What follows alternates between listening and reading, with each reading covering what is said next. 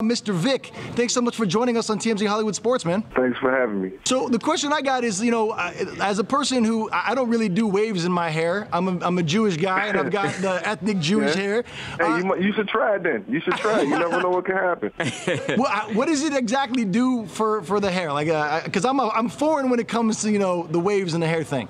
Yeah, well, it depends on the texture you have. You got soft hair, we got the soft bristles. If you got, a hard hair Brillo pad like them, we got the That's hard what I got. bristles that can stroke through that too. I'm Skyping in from the barbershop.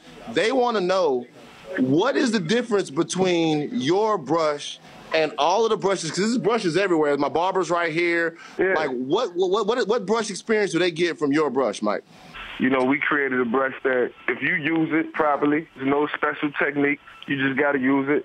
Then the waves still form. But some guys are lazy, man. They don't brush their hair. They stroke it three, four times, and they keep it moving. Nah, man, it's a good-looking brush, first off. And, you can also make sure that, you're looking good at the same time because you got the mirror on the back.